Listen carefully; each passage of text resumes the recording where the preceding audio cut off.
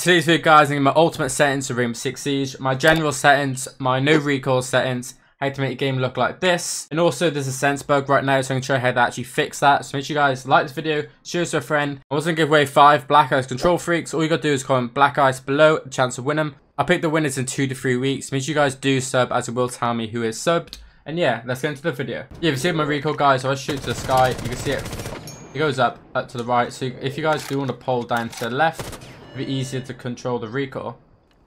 See, if you've seen just then, the recoil goes to the right, so you guys want to be pulling down to the left. And I pull the recoil down to the left now. You can see the recoil pattern is a lot better.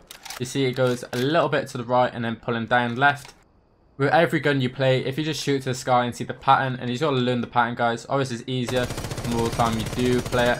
So for the general settings, guys, we leave everything mainly to default, but for the diffuser we have both. For drone after prep, we have semi-automatic, match replay turned on, with the crossplay on, and ping turned on. For the HUD settings, we have everything on normal. There's no point for yourself at a disadvantage. So make sure you guys put the HUD settings all to on. Some people have changed like the points off, etc. But I think on, it just gives you the best of the best.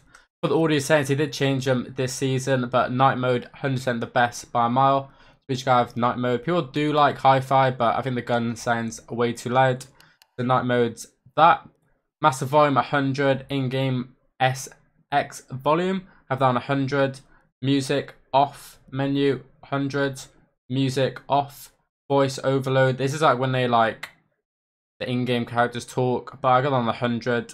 And the voice overload, I have this on maximum. The HQ is on. The stereo output is on stereo, and then the headset, this is for me, but I think because I have Astros, I like that. And then for the game chat audio for your teammates, I've got 91. For the display settings, I have VSync off, so people do it on, off. I got off now, guys. And for the graphics settings, each guys have it on the left if you're 120 frames. If you're 60 frames, I'm that. And then for the FOV, I got 84 with 100 display menu, and the brightness being 60. The control settings on enabled, gadgets on advanced. So there's a drone, and then leaning, we lean left and right, add on advanced. Controller output is default. You can change if you're on a B paddle, but I do use elite controller, which does help. With the settings, I play 24, 74, 55. I've been playing the same settings roughly for the last couple of years, been changing a little bit. I've gone the 21, actually this should be 20. So going with the 22 1.0 and then the rest being 26. A little bit slower compared to everyone else, but if you're perfect new to the game, I recommend these a lot. This does give you less recoil, I think, using these settings. And I have all the advanced settings disabled and set to 0, because that does play with your settings sometimes. And then I play the blue optical on 75. So for the graphic settings, you head to accessibility, over to color filter and click it, and then make sure you guys put red and green. I kind of have red and green currently, and I think the game looks 100 times better. And you head to TV and display, which would be on general TV and display. Make sure you got the 120 frames set up, and go to video overscan and put PC RGB turned on, and then put the pixel rate to 36. Yeah, that's the currently best settings for graphics. Let's get into elite settings. Over to elite settings, guys. I'm showing you my elite settings. I have this on slot 1.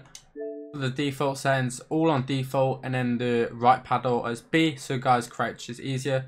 For the left stick, we have this on aggressive, and then on the third one, so 1, 2, 3.